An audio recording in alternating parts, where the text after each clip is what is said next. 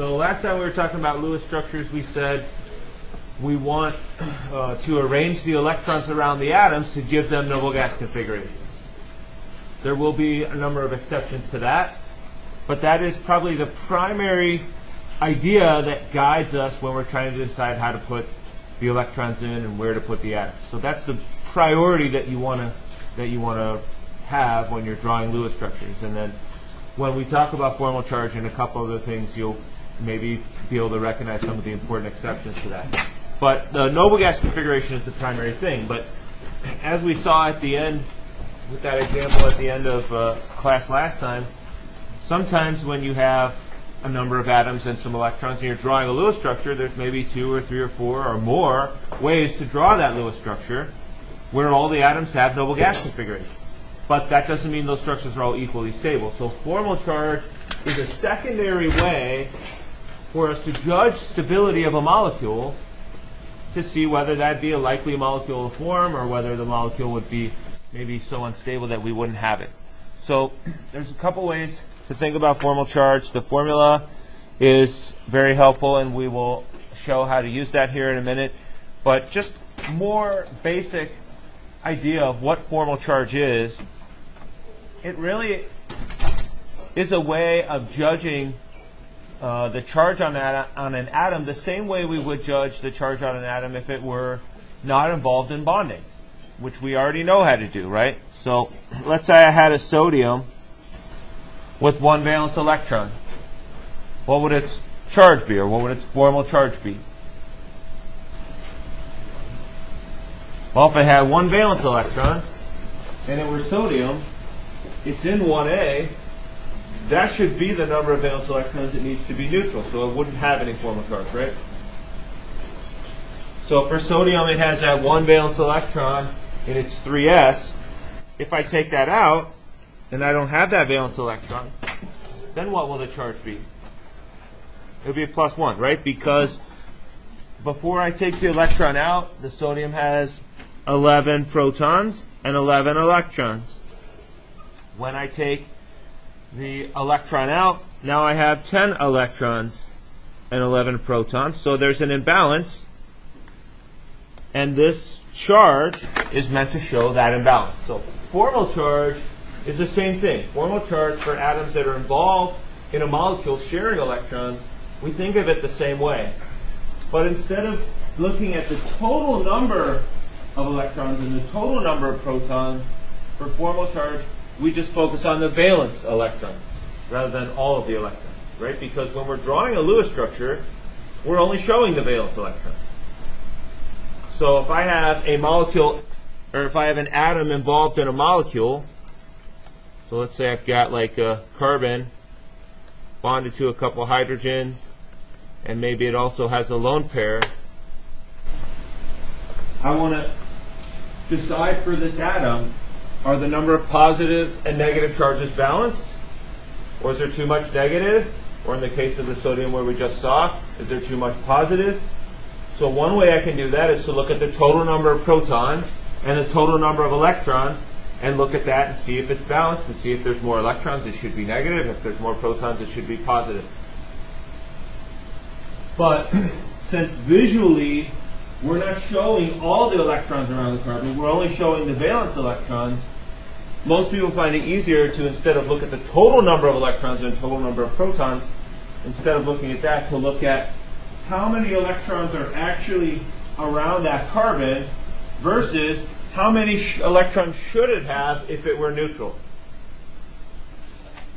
Right, so just like with the sodium, we said for the sodium to be neutral, it needed 1 valence electron because it's in group 1A.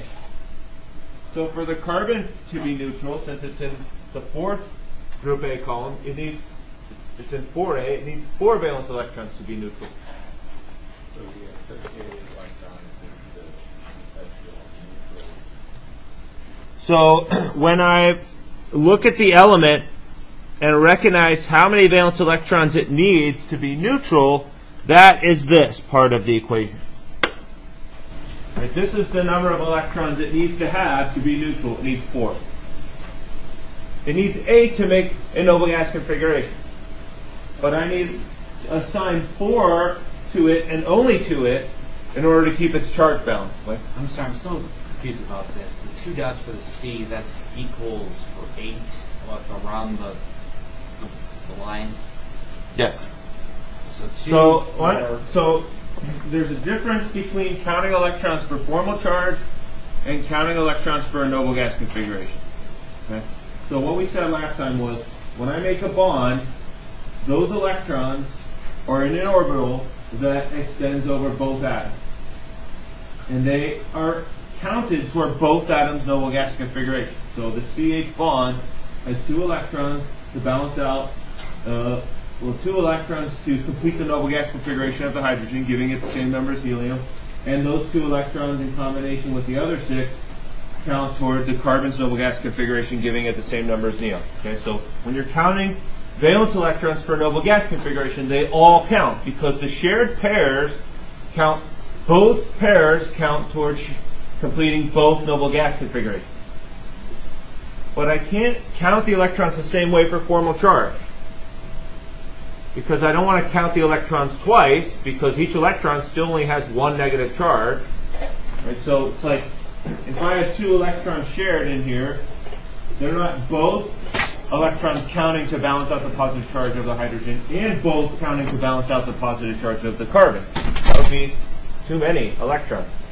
So maybe I should start with a slightly simpler example than this one. So let's go here where I've got more space. Let's say I'm just looking at a hydrogen. Right, so for hydrogen to be neutral, since it's in column 1A, it needs 1 valence electron. Right, so that's a neutral hydrogen. And that has 1 proton in its nucleus and 1 electron, right? But it's not stable. Why is it not stable?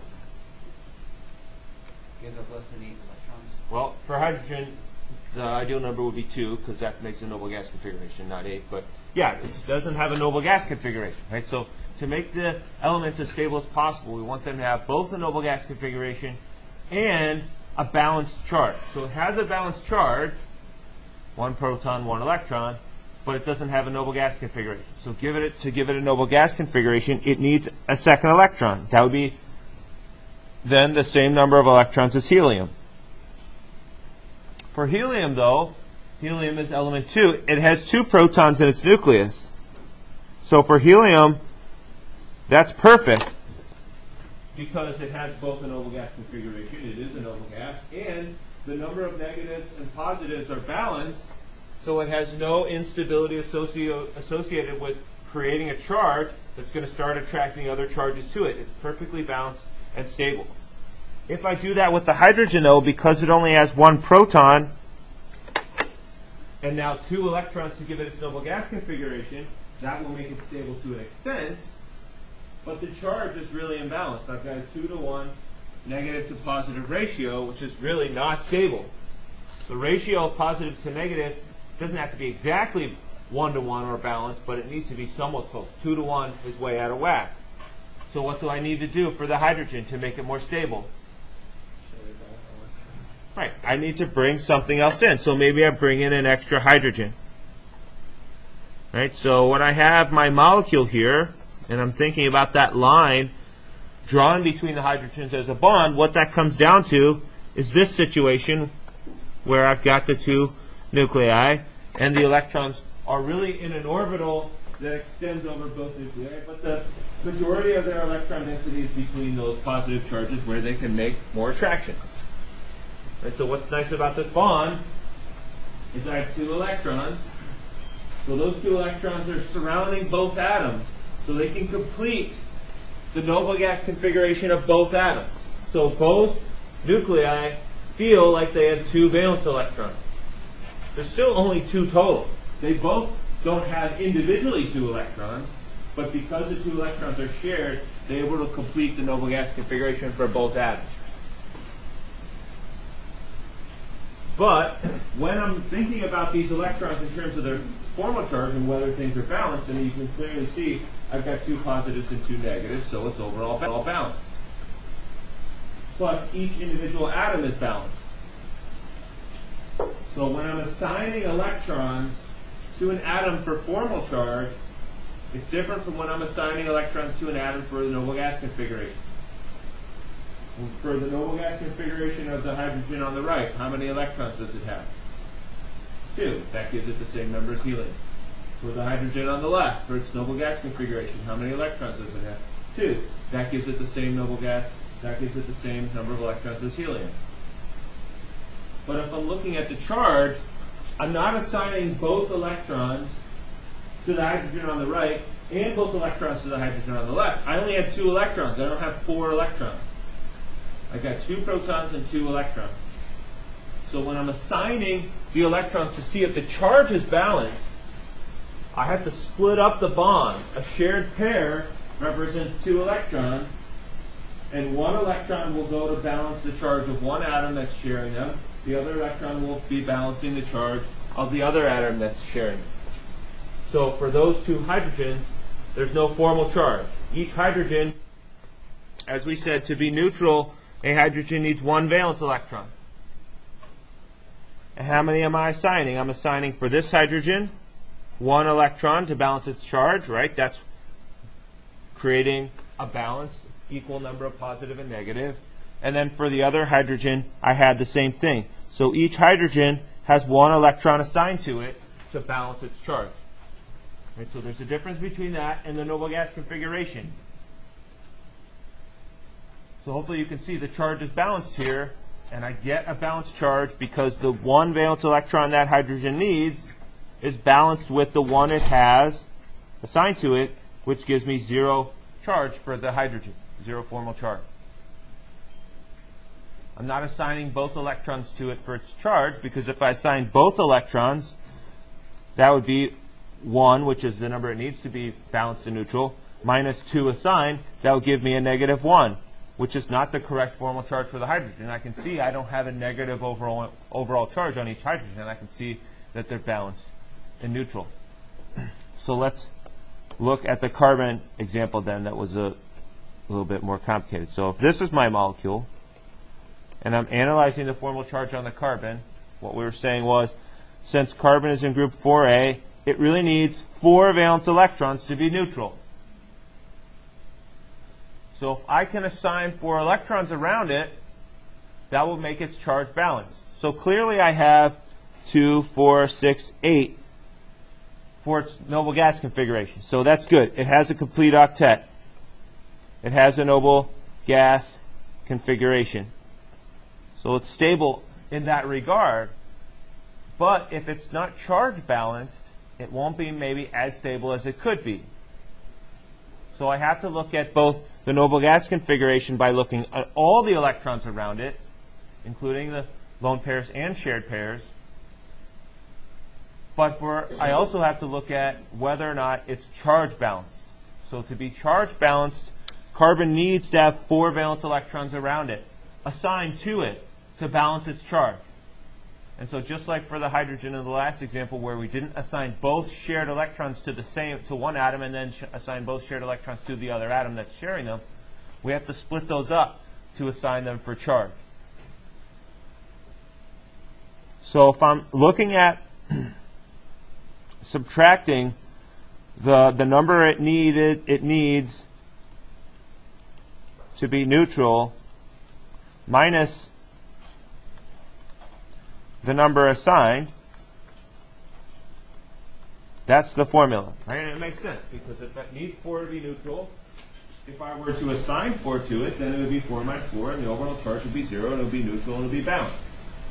If it needs 4 to be neutral, but I'm assigning 5 or 6, then I've got too much negative, and when I take 4 minus 5, I'm going to end up with a -1, and that would be showing that that carbon has too much negative around it, and it has an overall imbalance in charge with too much negative or a -1 overall charge on that specific atom. That would tell me that the atom isn't as stable as it could be.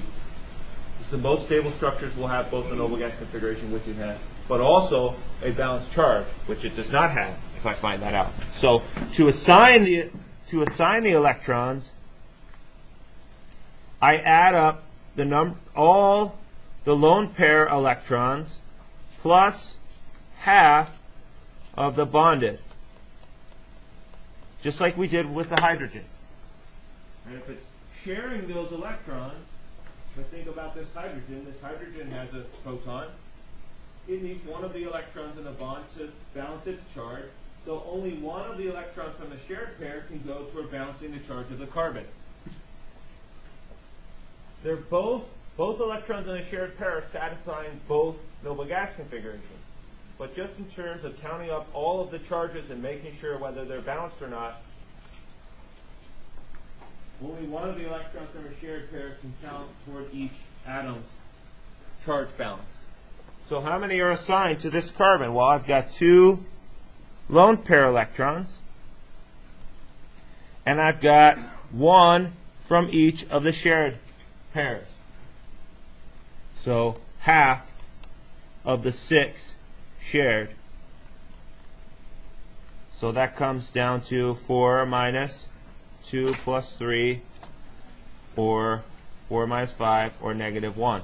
So then I would label that carbon to show that it has a negative formal charge and that it's not as stable as it could be. You said it's half because the carbon and the hydrogen are being shared, those electrons order, right? Right?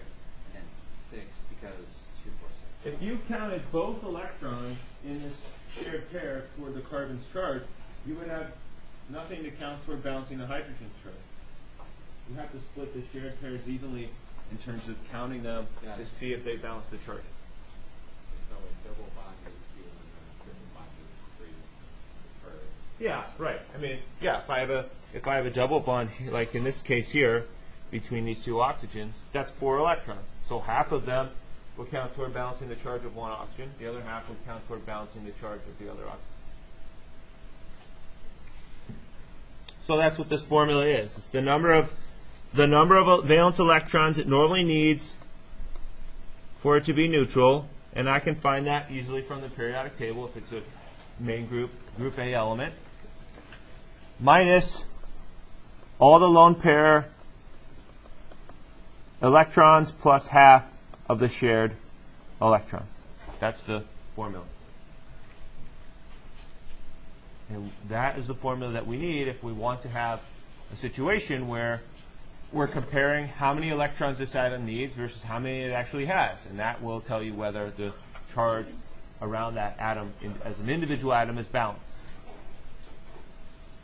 Questions about that? All right. Well, maybe let's just do this ozone example then, just to make sure we've got this.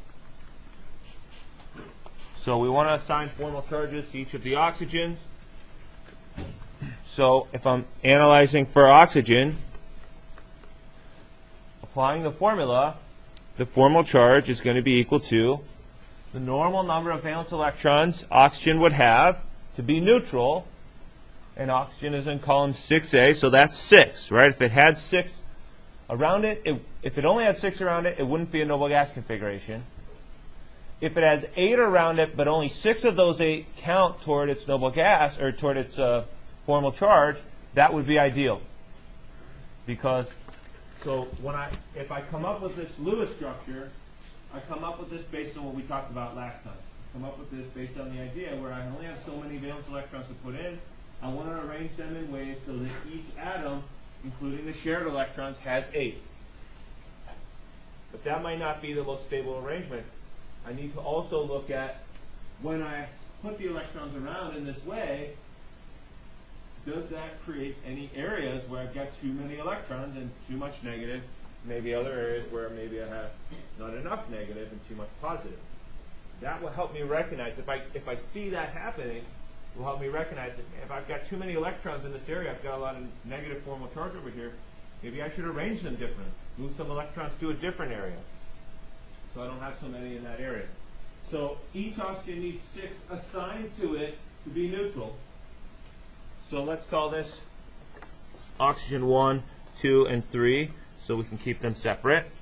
So it's going to be 6 minus the number assigned. So for oxygen 1, it's going to be 6 minus, how many can we assign? We're assigning all the lone pair electrons, 1, 2, 3, 4, plus half of the 2 for shared electrons. That equals 0. That oxygen is stable and balanced. It has both a noble gas configuration and 6 electrons specifically assigned to it to keep its charge balanced, which is the number it needs to be balanced. If we look at oxygen 2, same analysis. It also needs 6.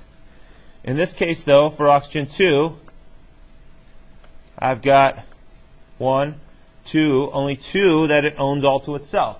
Right? Any lone pair, I'm not going to count half of them because the lone pair electrons are only on that atom. Both lone pair electrons count toward balancing the charge of that atom because they're only owned by that atom. They're not shared with other atoms. So that's 2. And now I've got 2, 4, 6 shared. Right? So if all the other electrons, if the other 6 electrons are shared, only half of them can count toward the oxygen's charge because the other half must be counting toward balancing the charge of the other atom the oxygen is sharing them with. So that's going to give me a +1, 6 minus 5. So I need to show that in my Lewis structure. If you draw a Lewis structure and there are formal charges, but you haven't labeled the formal charges, it's not complete.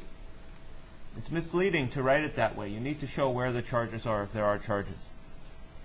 And so then oxygen 3 is going to be 6 minus, in this case I can assign 6 just from the lone pairs. It's not sharing those with anything the way I have it drawn. And there are 2 electrons shared in that one single bond, so that's going to give me a -1. So now I've got the formal charges shown on that molecule. That gives me a lot more information about whether the molecule may be stable or not. And now we can explain why in the atmosphere there's very little ozone compared to how much O2 there is. Because in O2, if I were to look at the formal charge, it'd be 6 minus, for an oxygen, 1, 2, 3, 4 lone pair electrons plus half of the 2, 4 shared. That equals 0. So in oxygen, in a molecular oxygen, O2, there is no formal charge. So that has no gas configuration, and there's no area of imbalance in charge, so it's stable. You know, if I have this molecule and there's an area on the outside with negative and an area on the inside with positive, if that starts colliding with other molecules in the atmosphere, it might start exchanging electrons or forming bonds in ways that will allow it to try to reach a more stable state with more balanced formal charge. Questions about that? Why doesn't the charge balance out? So the overall molecule is neutral, but within that molecule I have individual areas that have too much negative or not enough negative.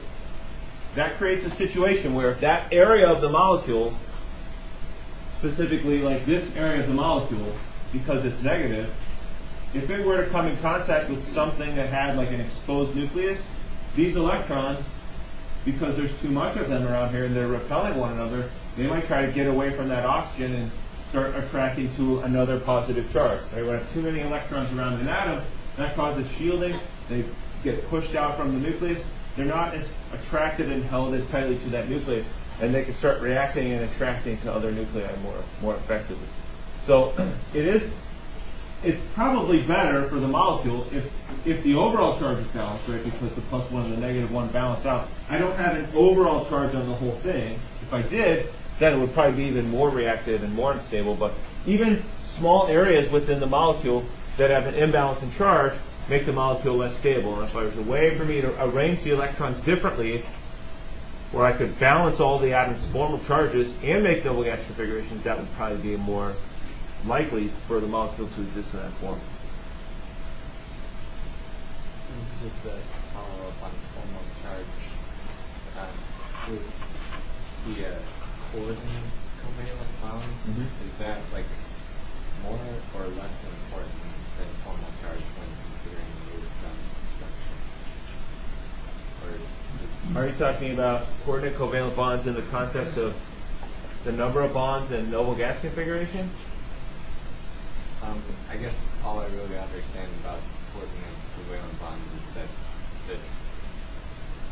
the electrons are more attracted to one Oh. element versus the other. Yeah, that's not really creating instability like formal charges. So that is what he's talking about is a situation where you have a highly polar covalent bond, and coordination bonds are unusual because they're a covalent bond that forms between a metal and a non-metal. So we don't focus on that till Gen Chem 2. So for now, in the context of what you're talking about, you could talk about water and calculate the formal charge on the water. We'll talk more about this next time, but just to briefly answer your question, if I calculate the formal charge for the oxygen and for the hydrogens, it's 0. It's balanced for all the atoms. But because the shared electrons are not really exactly shared evenly, that actually creates some partial charge on the oxygen and the hydrogen.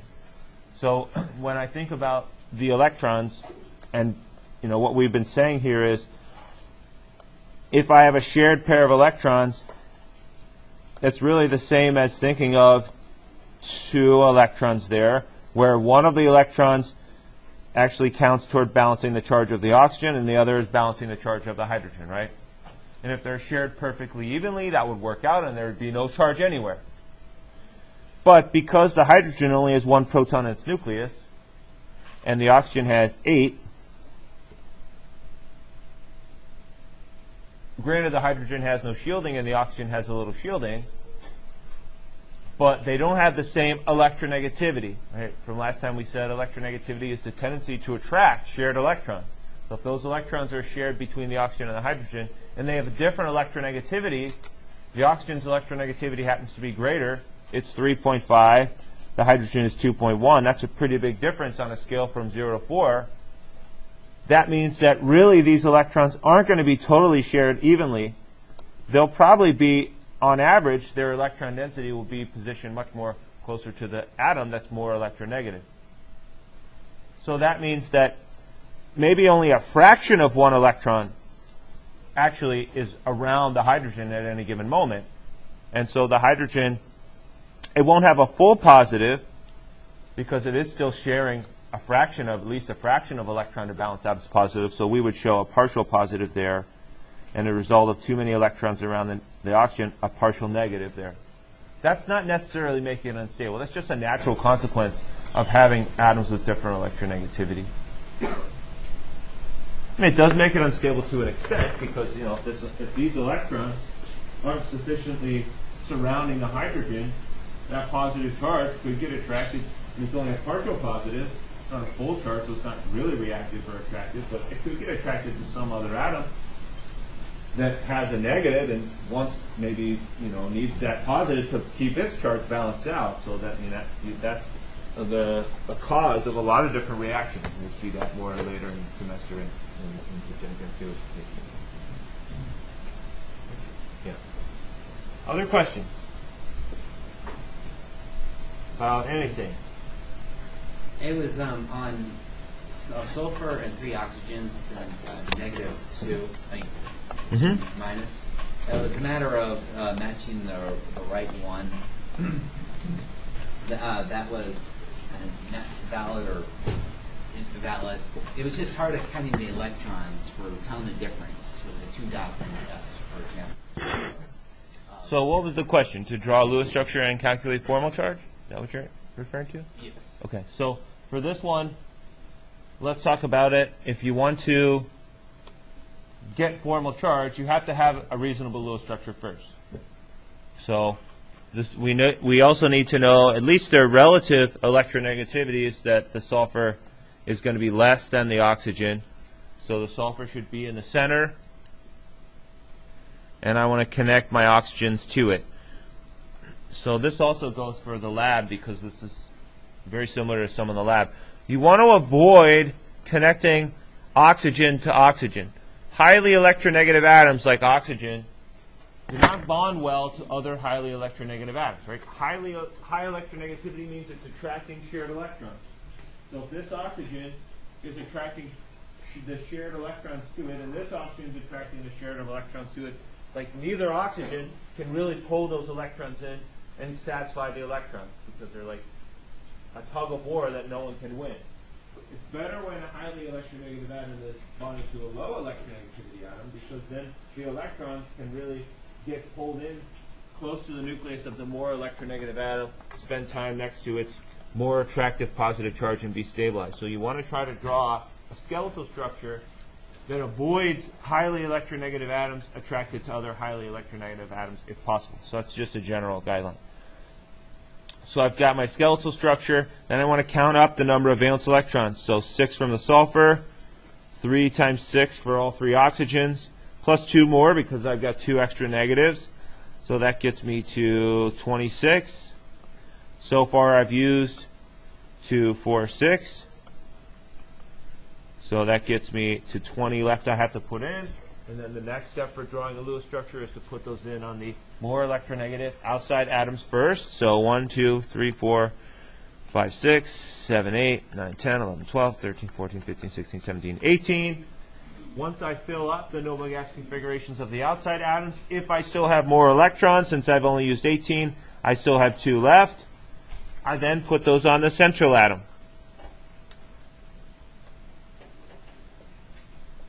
Then I look at it once I've put all my electrons in, and I decide whether the outside atoms need to start sharing electrons with the central atom. In this case, it doesn't really, because the central atom does have a noble gas configuration. It's got 2, 4, 6, 8, counting toward its noble gas configuration. And each oxygen has 8 counting toward its noble gas configuration. So that's a reasonable Lewis structure. So then for formal charge, all the oxygens have the same, in this molecule, all the oxygens have the same electron arrangement around, right? They have 1 bond and 3 lone pairs. So I don't have to calculate the formal charge 3 times. I just need to calculate it once for one of those oxygens. And so the formal charge will be equal to 6 minus, because 6 is the normal number of valence electrons it needs around it to be balanced. The number assigned will be 1, 2, 3, 4, 5, 6 that it has all to itself, plus half of the 2 it's sharing, and that gives me a -1.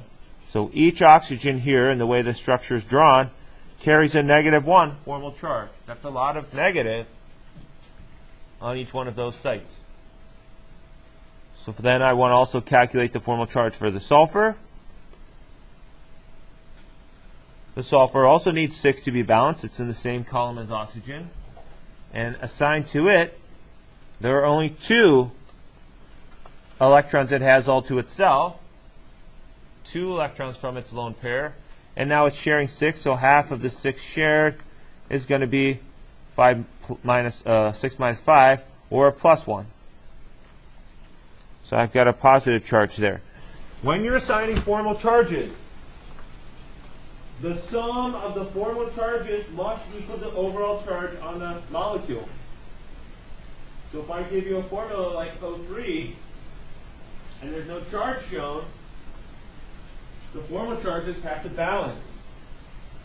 If I give you one where there's an overall -2, I must have enough formal charges so when I add them all together, they add up to -2. So here I've got a plus and a negative balance, but I've still got 2 extra negatives that are not balanced out. So that means at least my structure is plausible.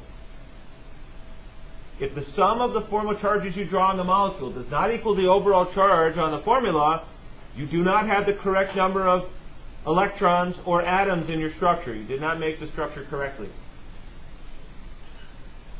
So that would be a formal charge there. That would be how to assign it for that structure.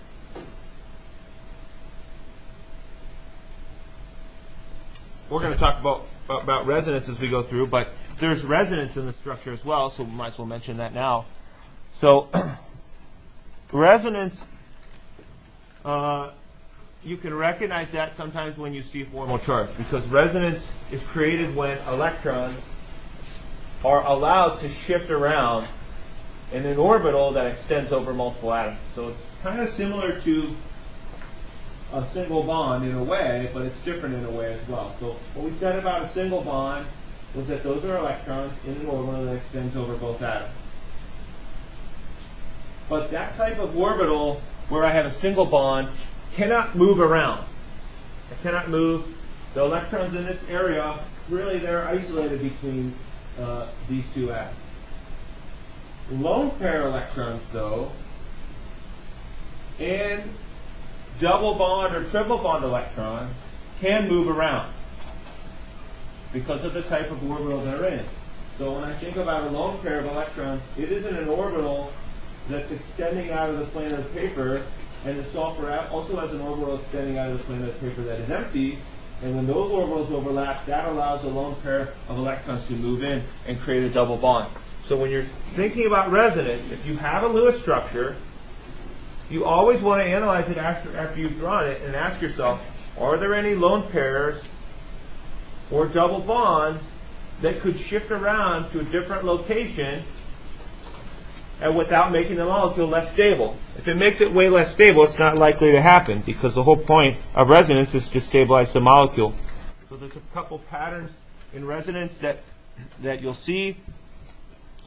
So you could have just generically an atom with a lone pair, and it could move in here to form a double bond with a neighboring atom instead of being a lone pair. So that's one way that electrons can move.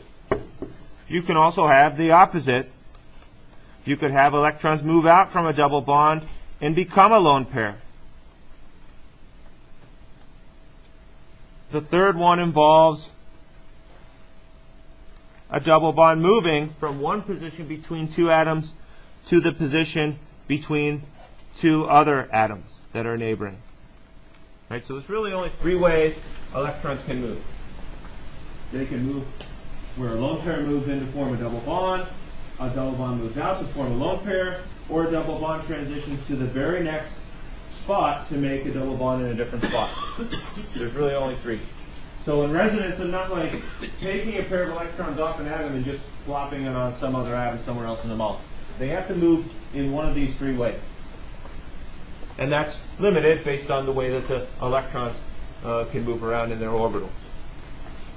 So, yes? Is ozone an example of? Yeah, ozone can definitely do that as well. We'll talk about that when we see that example. In the context of this example, I'm prompted to recognize the resonance because I see lone pairs, and I realize when I have lone pairs, I have the possibility of this type of electron movement.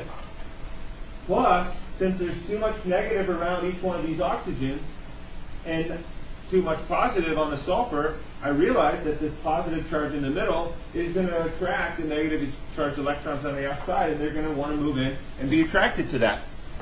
If I had a negative in the middle, it wouldn't attract electrons toward it.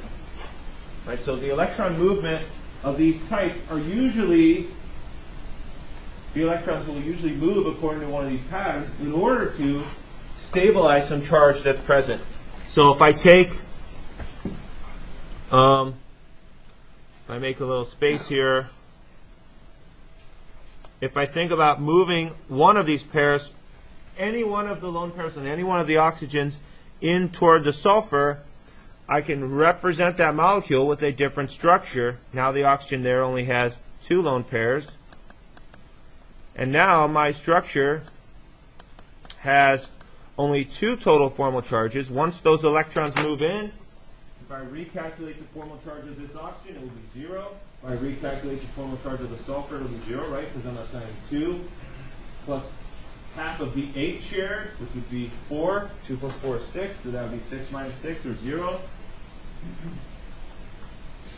So now both of these structures can contribute to what the real structure looks like. If you do this, then we have 10. Right. So can you do that? You can only do it if it doesn't make the molecule less stable. So right. So that's a great point. So what we can say is, for carbon, nitrogen, oxygen, fluorine, for anything in row 2, you cannot put more than 10 electrons around it. Because for those atoms, their valence level is the second level, and at the most, you can't put more than 8 electrons around it. At the most, it can have 8 valence electrons in the second level. If you put more in, there's no space in the second level to put more in, it can't accept more electrons. But for sulfur, phosphorus, and below, row 3 and below, that's the third, fourth, fifth energy level. Those atoms do have enough space to fit more than 8 electrons without having to put the new electrons into an entirely new level. So if sulfur can have 10 total valence electrons around. Now, it is not maybe the most stable arrangement because it doesn't have a noble gas configuration, but at least it has a balanced charge. So when you can see two structures that are only different in the positioning of the electrons when the electrons have been moved in one of these three ways, they're only different in the positioning of the electrons, and they're both somewhat stable. I mean, I can see some advantages. In this one, it has fewer formal charges on the structure, but this one has the advantage that the sulfur does have a noble gas configuration. That means that you've got resonance. And in resonance, we can draw individual representations of different positions for the electrons, but what we know really exists is neither of those. What really exists is the average of them. And what is really happening in resonance is that one of these pairs of electrons, the ones I'm showing moving in, or on the top I could show it moving back out. Right, so this structure on top, these electrons could move back out. So these two go back and forth. In reality, though, resonance is not a situation where sometimes it looks like this and sometimes it looks like that. And that's very difficult to wrap your head around, right? Because we're thinking of the electrons as particles. That's not really how they are, though. Right? The electrons are not particles that are sometimes here or sometimes here in making the double bond. What happens when resonance occurs is that this electron pair that's in an orbital on the oxygen isn't really in an orbital on the oxygen. And if I think about the electron pair in the double bond, it's not really in that orbital either. It's in an orbital that extends over both atoms and allows the electrons to be in the space between the sulfur and the oxygen and in the space just on the oxygen at the same time. Right? Because when we think about the electrons as a wave, we think about them as being an orbital with electron density spread out in that orbital, and the electron density is everywhere in that orbital at the same time. And so if my orbital includes both of these areas, the area where the lone pair is and the area where the double bond is, then I have a situation where the electrons are in both of those areas at the same time. So neither of those structures exists. What exists is the hybrid, or the average of them, where the electrons are in both of those areas at the same time. It's helpful, though, to see the individual structures, because then I can see that they're similar in stability. And when I see the individual structures drawn, that helps me to get a better visual of what the average of those structures, what the real structure actually looks like. And as far as formal charge goes, either of those would be acceptable. Yeah, this one is superior because it has less formal charge, but this one is superior because it has a noble gas configuration for the sulfur. So which is better? And there's other factors that we don't have time to get into, which tell me that this one is actually the better structure, but there's no way for you to know that based on what we said. So when you see a situation where both structures look reasonable, then you should recognize that the real structure will be an average of those. It might not be an exactly 50-50 average, but it will be somewhat of an average of those. Resonance is, unfortunately, because we have to cover so many different topics in this class, not something we can spend a lot of time on. It's kind of abstract. It's hard for you to maybe really feel confident with. But it is something that you would go into a lot of detail in organic chemistry if you take that. So it is helpful to kind of get the basis of it down here if you do plan on taking organic chemistry. So is that the second resonance structure? The one on top? Charge? Yeah. Is it balanced? Because this one is different. Well, because the formula, I think I erased it, but because the formula was SO3 2 minus, I still have to have the sum of my formal charges equaling the overall charge on the structure. So I know when the formula given to me has an overall charge on it, I'm never going to be able to create a Lewis structure that has zero formal charge. So that's the best I can do in terms of making the least amount of formal charge possible. Other questions? The X and Y of the two lines, Uh-huh. the arrow is pointing to it. What was that meant again? Over here? Right, yeah, right. This one? The one below it. This one. Yeah, so this is showing that if you have a situation where there's a double bond, one possible way the electrons can move in resonance is for those electrons, one of the pairs of the double bond, not both, but just one, to move out to only one atom instead of being shared between both atoms. It can move out to one atom and exist as a lone pair. Become the electrons. Right. So a double bond can become a lone pair. That's one of the ways that you can move electrons in resonance to try to create the different resonance contributors that are contributing to what the real average structure looks like. Other question?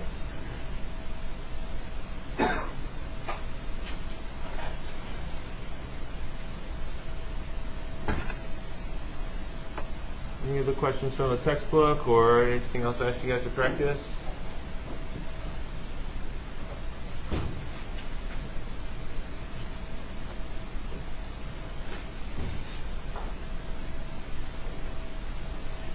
All right, so just to let you know, this would have been the quiz question. I'm not going to give it to you because there's a lot of practice for the molecules related to lab.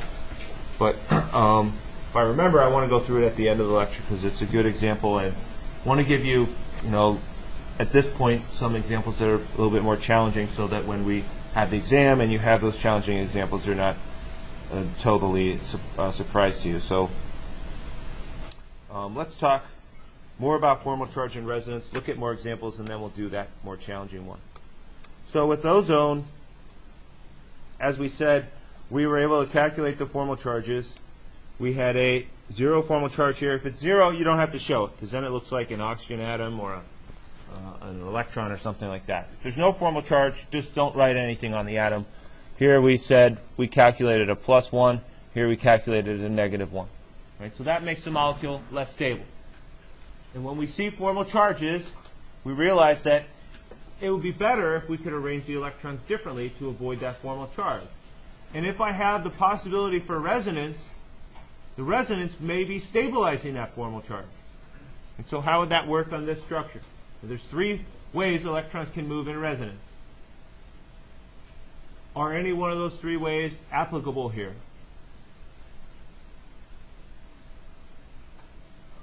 Yeah, in this case, I need to employ 2 of those 3 ways at the same time. So sometimes in resonance, you won't just see 1 pair of electrons moving. You might see 2 pairs moving at the same time. So one of those patterns was I can take a lone pair and move it in to make a double bond. But if I only do that, and I make a double bond there, and I redraw the structure, this oxygen in the center will have 2, 4, 6, 8, 10. And an element that's in row 2 can never have more than 8, because there isn't space in that valence level to hold more than 8 electrons. So I can't do that unless I, at the same time, use another pattern that we saw, which is to move electrons from a double bond to create a lone pair. So that's what I would do. So this first arrow here is probably the one that you would be instinctively likely to draw first. And the reason for that is because this area actually got too much negative. If you've got formal charges in your structure, try to draw the arrows and move the electrons in a way that makes sense. Don't move electrons toward a negative, where there's already too many electrons. Move them away from a negative toward a positive. So if I've got too many electrons here, I've determined the formal charge on this atom is a -1. I want to move electrons away from that. But then I say, well, I can't just move them in here. Also, I can't take these electrons and pop them onto another atom. They have to follow one of those 3 patterns. So if I just move them in here to make a double bond, that's going to be too many electrons around this central atom. Even though it's got a positive and it wants to attract those in, it doesn't have space to put them in its valence level. It already has a full valence level. So if I'm going to move these in, I have to move the other ones out. There's no way to avoid that. And so I would have to have 2 arrows to show that resonance where now the oxygen on the right-hand side has formed a double bond. It only has 2 lone pairs on it because one moved in to form that double bond. And the oxygen on the left-hand side now only has a single bond and 3 lone pairs because a pair of electrons moved out. So now, when I look at the formal charges and I calculate them, I still have a positive on the center oxygen. It still has the same arrangement, 3 bonds in a lone pair. But now the oxygen on the left has 3 lone pairs in 1 bond, which is the same as what this had, so now it becomes negative. Quick So, question. yes. Just to review. Yeah. When doing the Lewis-Scott structure and then connecting them, do you automatically do it because you remember at the top of your mind the dot dot, and then this equals to 8 or 6 for the oxygen atom? No, I'm just connecting them? to come up with this Lewis structure to begin with. I'm starting with the formula and following the steps we learned last time, which would be to start with making a skeletal structure, count up the valence electrons, put them in on the outside first,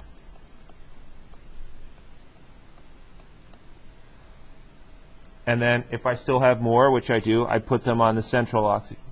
Okay, So I've used all 18, and then I realized, and this is a good question, because at this point, it allowed me to remember something I forgot to say, which is when I'm drawing the Lewis structure to begin with, there's another clue to prompt you that resonance could be happening. Because when you get to this situation, and this will happen a lot, where the central atom, I put all 18 electrons in, the central atom doesn't have 8. It doesn't have enough to make its noble gas configuration. And so what do we do in that situation? We look for an outside atom that has extra electrons that can move in. If I've got more than one option, I've got resonance. Because I can move this pair in and make this resonance structure, or I can move the other pair in and make the other resonance structure. So that helps me to realize resonance will occur, because what is resonance? It's different ways to draw the structure that are only different in the positioning of the electrons, and if I've got different options for positioning the electrons, that's resonance. So if I happen to choose this option here, I get this structure. If I happen to choose this option here, then I get the other structure. So, is this resonance actually stabilizing the molecule? Either way, I've got a contributor with a positive and a negative. So I've got 2 contributors that look like they're equal stability. Both of these contributors have complete noble gas configuration. They're both the same stability. They're only different in the position of the electrons, and the positioning of the electrons doesn't really allow me to alleviate all the formal charge, because no matter what I do, I end up with a contributor that has some formal charge. Even in that context, it's still stabilizing to have resonance. Because remember what resonance is. Resonance does not mean that I've got this structure sometimes that's unstable, and then sometimes it converts to this structure that's also unstable, which would be a situation where the molecule would be unstable no matter what. That's not what's happening. Okay? It's not an equilibrium where sometimes it reacts to produce one structure and sometimes it produces the other structure. In reality, what resonance is, if these electrons have the ability to move over here and then move back, that means there's an orbital extending over all 3 atoms. And the electrons that are moving, this pair and this pair, there's actually 2 orbitals because I have to hold both electrons, but those 2 orbitals extend over all 3 atoms, and those electrons are spread out over all 3 nuclei. That is stabilizing. Because if I didn't have resonance and I just had one structure at a time, well, then the electrons are localized in one area. They can't move over multiple atoms. They're stuck either on an atom or between 2 atoms.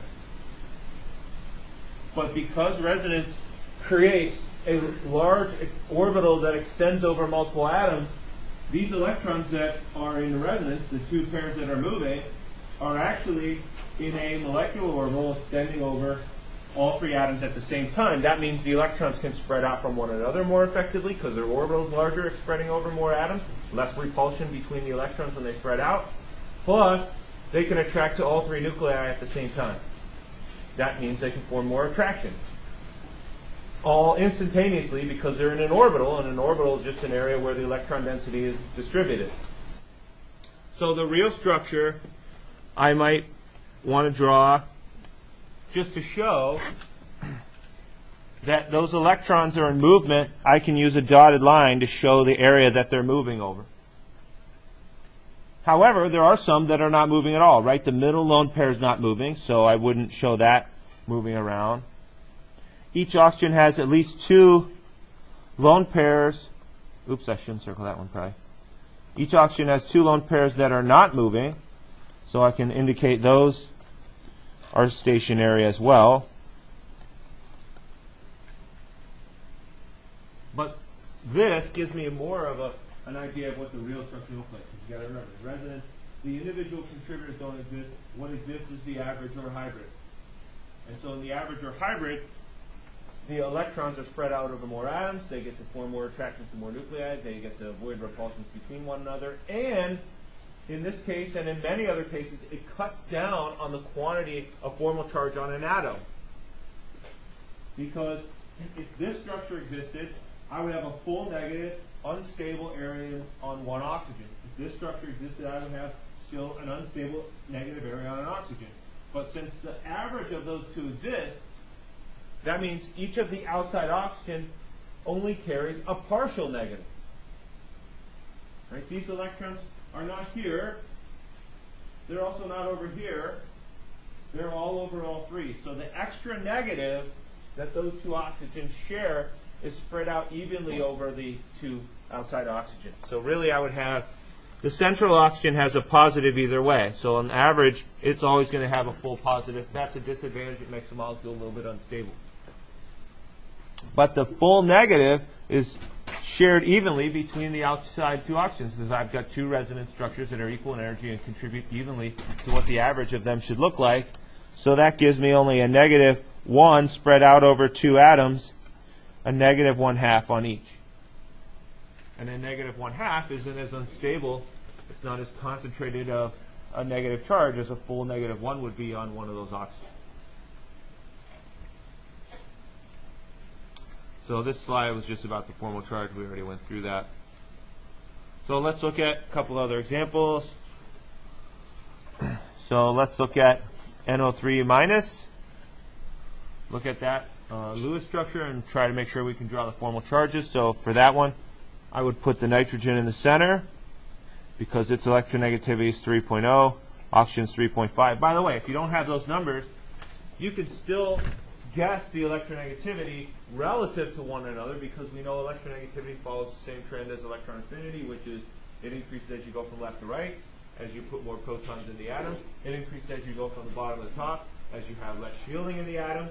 So for nitrogen and oxygen, they have similar amounts of shielding. Oxygen should have a greater attraction for electrons because it has more protons in its nucleus. So I want to put the oxygen on the outside where it's not forced to share a bunch of pairs of electrons. If it attracts the electrons more to itself, it's going to be more stable in a position where it can have more electrons to itself rather than a position where it's sharing all its electrons with other atoms in the center. So I've got my skeleton. Then I want to count up the number of valence electrons. So nitrogen's in 5A. It brings in 5. Oxygen's in 6A, and I've got 3 of those. Plus I have 1 extra electron due to the negative charge that's shown there.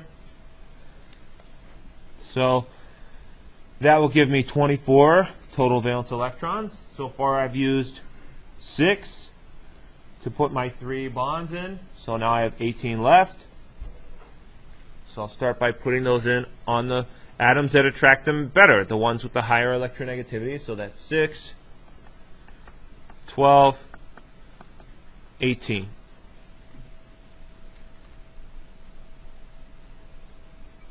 So how does the molecule look? Stable? What's wrong with it? Right, it doesn't have a noble gas configuration for the nitrogen. So we're talking about resonance and formal charge. Don't forget, the noble gas configuration is the primary thing you need to think about first. Try to get a noble gas configuration for all the atoms. So when I see that the nitrogen doesn't have 8, it only has 6 electrons around it, it needs more. So where's it going to get them? From one of the oxygens sharing electrons in to make a double bond. And that prompts me to recognize there's resonance, because I could share the electrons here and make my double bond on this side, or I could share the electrons here and make my double bond on the bottom, or I could have shared them here and made my double bond on the top left. Either way, once I fill in the rest of the electrons that haven't moved in, that produces a Lewis structure, that is the best Lewis structure I can come up with. However, when I realized that there's going to be resonance, I realized the real structure is not really going to look exactly like any one of these individual contributors. It's going to be the average of them. Right? That's what resonance indicates. But if we're just looking to calculate the formal charge for now, we would use the formula. So on an exam, I'm not going to ask you to draw all the resonance contributors for a structure. I'm not going to ask you to draw a resonance hybrid or average of the individual contributors. I'll probably just ask you to draw the best, most stable contributor you can. And then if there is resonance, just to explain how that resonance is there or indicate that there's the possibility of resonance for some structures, whereas for other structures there isn't. So if I ask you to draw an individual contributor or the best Lewis structure you can, you just need to come up with one reasonable contributor, which we have here, and then to calculate the formal charge. So for oxygen 1, it needs 6 electrons assigned to it to be balanced. It has 6 just from the lone pairs and 1 more from the shared pair. That's going to be a -1. Oxygen 2 has the same exact format around it. I don't need to set up another formula. It's got 6 electrons in lone pairs plus 1 more from the shared pair, so that's going to give me the same calculation I did for oxygen 1. For oxygen 3, it needs 6 to be balanced. It's got 4 lone pair electrons around it and 4 shared, so only half of those count toward balancing its charge. That's 0, so I don't need to put anything next to it. And then for the nitrogen that's there, it's in group 5A, so it only needs 5 to be balanced. I don't have any lone pairs on it, and I have 8 shared electrons around it, so that's 5 minus 4, that's a +1. So I need to show that.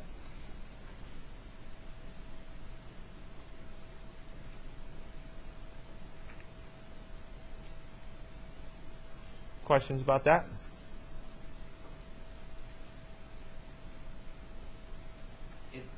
It's a formula, or is it just automatically math from the equation? The O1, O2, N equals the numbers from each individual. So this is me applying the formula for formal charge to each individual atom one at a time. Yeah, that's a good question. I mean, when you're calculating formal charge, it's not for the overall structure. I already know, because that was given to me, that the overall structure has a -1. Formal charge is a way of calculating for individual atoms within the Lewis structure whether they have a balance in electrons or not. Then at the end, I should check my work to make sure that the sum of the formal charges, a -1 plus a +1 plus a -1, equals the overall charge, which is a -1. And it does. So that means that at least I know that my structure may be correct. If it didn't equal the overall charge, I would know my structure could not be correct. All right, so let's look at CO2. Right, so there's really 2 ways you could draw a CO2. When you come up with the Lewis structure, you'd be putting the carbon in the center since it's less electronegative. And you would put the valence electrons in on the outside first. You would get to this point, at which point you put in all the electrons you have. So what can you do? You've got to share more electrons. So your instinct may be to make the molecule symmetrical. That may or may not get you the best structure, so I wouldn't necessarily rely on that.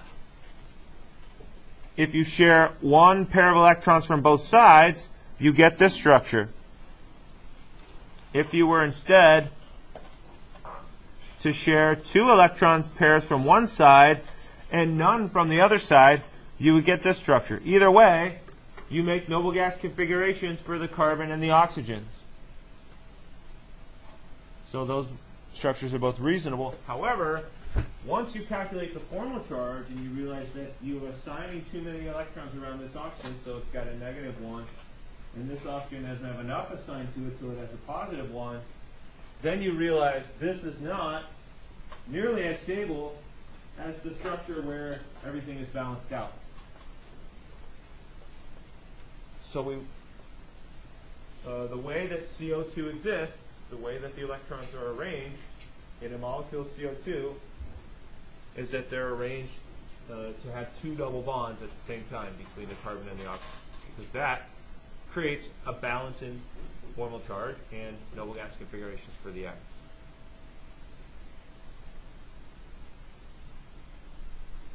Questions about that? All right, so let's take a break, and then we'll come back and do this example here.